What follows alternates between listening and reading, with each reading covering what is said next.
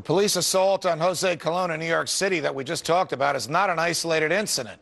Not with 50,000 drug raids a year, 150 a day being conducted by law enforcement in America. Recently and unusually, one of these tragedies was caught on video. Police in Ogden, Utah, raided the home of 45-year-old Todd Blair in the middle of the night, reportedly while investigating his roommate. Police video, which we will show you in a moment, clearly shows what happened. The police burst in the home to find Mr. Blair standing inside the door with a golf club, and within seconds, and without a warning like drop your weapon or something like that, Police Sergeant Troy Burnett shot Mr. Blair 3 times directly, killing him instantly. We want to warn you, the video you are about to see is graphic and it is disturbing, but it is vital so America sees what can happen to innocent people when the drug war goes terribly wrong. Take a look. Police search warrant! Police search warrant! Search warrant! Search warrant! Get on the ground! Get on the ground! Put in this house! We called the police department several times for an interview or a statement, but we're told no one could be provided because Mr. Blair's family has expressed an interest in suing the police. A phone call to the county attorney was not returned. Joining me now is Reason Magazine's Radley Balko, who covers the war on drugs and its deadly consequences. Radley, welcome back to Freedom Watch. Surely one of the more graphic and one of the more deadly of these raids that you have covered. So, question, how many more of these killings of innocents inside the home of the innocent have to occur before there's enough outrage so that these things stop? Wow, I wish I knew the answer to that question, Judge. But, you know, last time I was on the show, we talked about another case. I mean, this isn't even the most recent killing in one of these raids.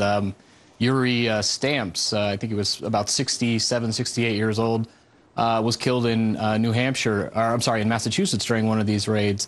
And he was unarmed. He was completely innocent. They actually were after his son.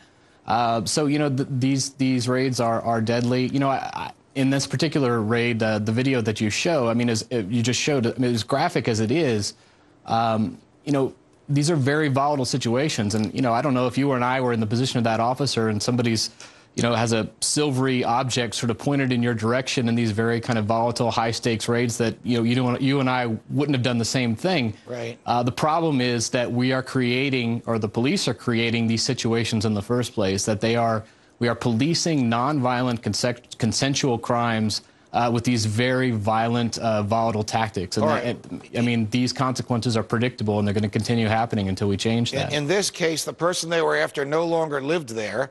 They didn't bring the warrant with them. They tried to detain Mr. Blair ahead of time under a pretext so that they could invade an empty house. They didn't have one of those formal meetings at the police department where they scope out what they're going to do. They had coffee at a local restaurant where they planned this. I mean, the behavior of the police in this case is utterly reprehensible. The guy doesn't know who's breaking in his house. He stands there with a golf club, and they shoot 3 bullets into his chest. And someone in the government says this is justified. And then the government lawyers get a judge to seal the records. So we really don't know what planning there was or even what they found after they invaded and executed the search warrant on this house.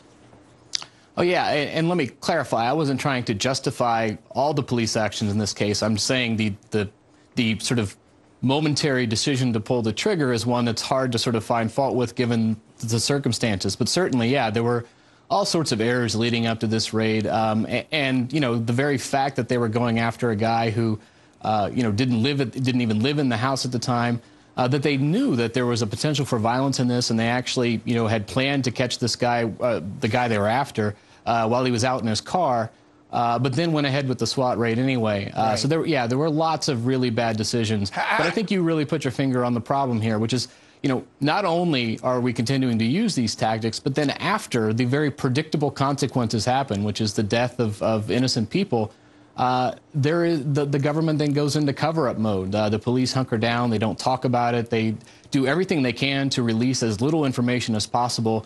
And even more sort of infuriating about this is that they then get cover from judges who seal records, which is exactly the same thing happened in this case in Massachusetts. Hopefully they've locked all the records in that. Hopefully when the family sues for the wrongful death, the execution-style death of their loved one, the records will be unsealed and we'll find out what really happened, because America needs to know these things, and what little we do know is thanks to people like you. Radley, thanks for joining us.